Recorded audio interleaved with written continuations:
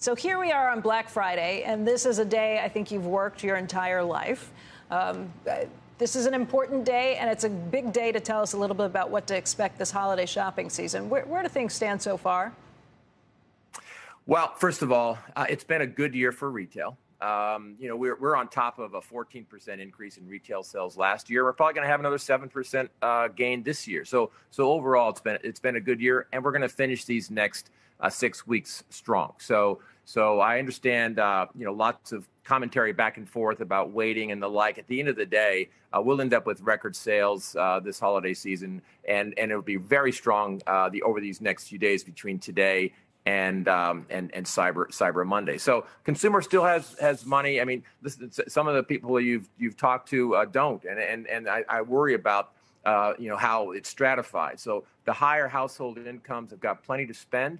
They're going to spend it on luxury accessories, in my opinion, this year, and fragrances. That middle household income, which is really, really critical to us, Becky, that group, a lot of that group has money too. 1.6 trillion more than they had in 2019 prior to the stimulus relief packages.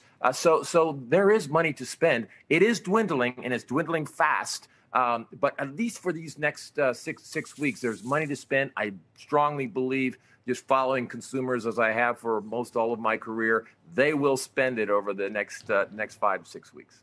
Hey, Terry, we spoke with Jan Niffen in the last hour, and he gave a pretty interesting analysis, just saying that things are back to normal at this point. It's the last 3 years that have been completely abnormal, an aberration because of COVID, lockdowns, then people having money and getting back out.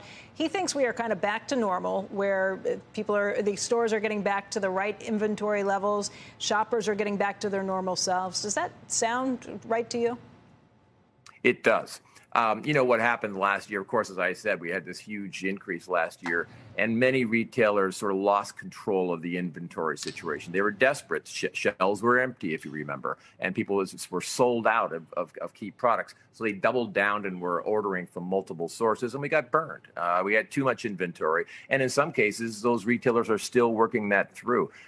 That's bad news for those retailers in terms of short-term earnings. It's good news for consumers because they have to get rid of this inventory, Becky, by the end of this year. And so there are going to be sales by a lot of retailers who have too much inventory. If their inventory is up 15 or 16% going into the fourth quarter, and their sales are forecast to be flat or down or up 2 or 3%, they got a challenge on their hands, because starting January 1, there's the rate of sale is diminished so much that it's almost impossible to get rid of big lumps of inventory after the end of the year. So there's motivation on the part of retailers, and that'll be good news for consumers.